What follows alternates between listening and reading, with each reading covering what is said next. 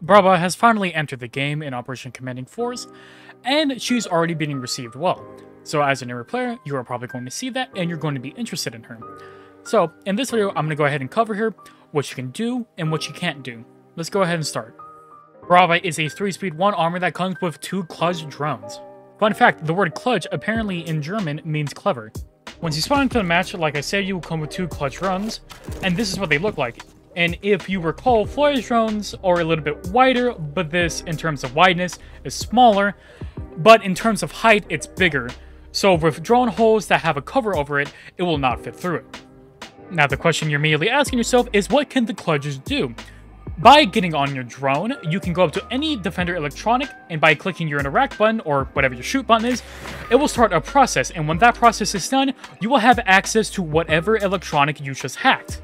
So in this example, I just hacked the default cam and bar on Clubhouse, so now I have control over it. The defenders cannot use it whatsoever or see through it, similar to a Mozzie hack when he hacks a drone.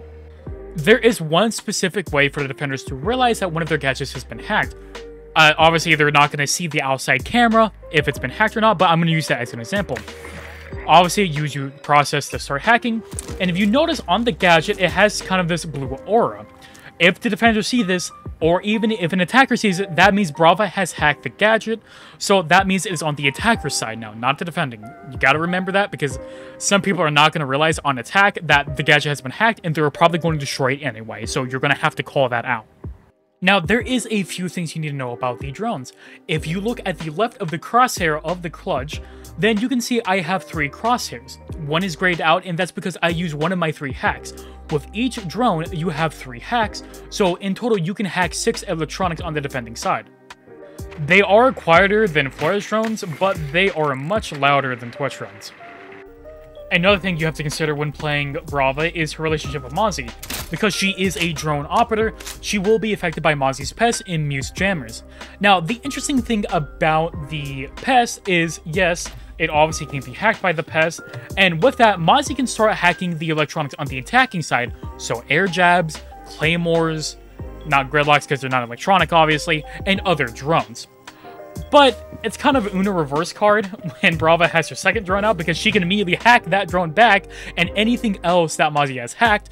So it's kind of a massive FU to Brava and Mozzie when they're both being played on the board. That actually haven't happened to me yet. Comment below if you actually had a drone war with Brava and Mozzie. I would love to know. Some of the notable operators that I think you should try to hack is Rooney's Gates, because now they can no longer go through, and obviously they will start taking damage if they go through it. Likewise, if you get access to any Mitral Evil Eyes, then you can start hurting the defenders or just getting general information. If you get access to one of the 2 Echo Cams, then you can start Sonic Blasting the defenders, and if they try to defuse the diffuser, you can do the same thing that Echo likes to do to you and stop them. If you bring IQ, this will be really good because now Echo cannot hide his cams anywhere. And again, like my show, you can just use it for general information, because not only do you have 2 clutch drones, you also have 2 regular drones, and theoretically, you can also get both of Echo's cams, so in total, you can have 6 drones. I repeat, 6 of them.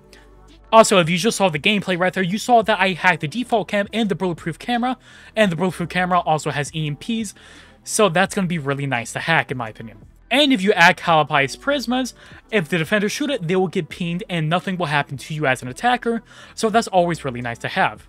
Since Capcan has recently come to the meta, and now that Brava's here, Capcan's going to have a little bit of a hard time because now she can just straight up hack his traps and the defenders will die from it, which is going to be pretty fun to see. Now, if a Jaeger ADS or a Remind Magnet gets hacked, then if a defender tries to throw a Nitro Cell or an Impact, smoke grenades, whatever they can throw that will damage the attackers, it will be caught by the ADS and the Magnet. So, Uno reverse card, I would say. And now the last operator I'm going to talk about, if you do not get muted by the mute jammer with your drone, then you can hack the mute jammer and any electronic in its radius will also be muted off, so Jaeger ADS, Remais, anything I literally just mentioned will be muted off. And if you somehow manage to hack a Nitro Cell, it will just simply be destroyed, it will not go off, or you can just pick it up. Although that would be pretty cool if you could just pick up the Nitro Cell and have it as a secondary gadget on attack. Maybe that would be an interesting concept for another operator, but we'll have to wait and see. Alright, well, I just spent almost 5 minutes talking about the gadget. Now let's finally talk about her loadout, which some of you are going to be pretty interested in. To start off, she comes with the Para 308, which can do 54 damage if you have extended barrel, and obviously if you have vertical grip, it won't have that much recoil, and overall is a solid AR. However, it does have a little bit lower fire rate compared to his other AR brethren, so look out for that. She does, however, come with Bugs Camera's DMR, but I personally wouldn't recommend it because I'm not a big fan of that DMR, and the PAR is just objectively better because it is a full auto with a solid fire rate. OG Mozzie mains are going to be happy about this because she comes with the Super Shorty secondary shotgun, which is great at destruction, but in terms of killing, it's not really effective, but that's not the main use for it. The destruction part is really huge for it, and the fact that Brava comes with that, with her an amazing gadget, that is very strong in my opinion. And she comes with Jackal's secondary handgun, but let's be honest, the Super Shorty is just better. And finally, as for her secondary gadgets, she comes with smokes and claymores. I personally would like the smoke grenades because it can clear my magnets and Jaeger ADSs or block off line of sights for the defenders. And I'm just not a huge fan of claymores in general. That is all the objective information I can give about Brava, and now time for my personal opinion about her. And that is that this operator in particular has a lot of potential in the meta. I have said this to my friends ever since she was revealed. Why destroy utility when you can have it for your own and it could benefit you in the long run? The concept of the operator alone could potentially just make her A tier.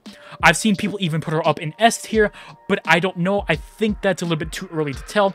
With her amazing gun, her amazing gadget, and smoke grenades being a 3-speed with the Super Shorty, I can see the argument of her being an amazing operator and yeah, maybe even S tier. However, if you are a newer player, I would recommend staying away from her for a little bit, and maybe looking at some other guides and looking at the in-game how-tos and see how other people play with her, because she is kind of complicated to learn. To get the most out of her drones, you need a lot of team coordination, and considering the fact that if you are a newer player, you are going to be playing a lot of casual, and that is just not going to happen.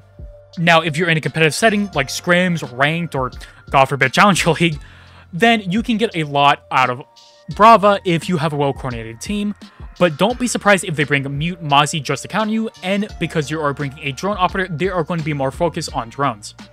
But like I said, once you understand the basics of Brava, she has humongous potential, and honestly, she might be an alternative to Thatcher when it comes to banning operators. That is the hope, because God, I just want to play Thatcher, and I'm tired of him being banned, so pray to God. But finally, I'm going to say that's the end of the video. If you like what I make, I appreciate it if you subscribe. And if you're interested in any other operators that I have covered, I have more than likely covered them already because I have covered almost every operator in the game. So go check out my playlist. And I am Creator Tony. I hope you have a good day or good night. And goodbye.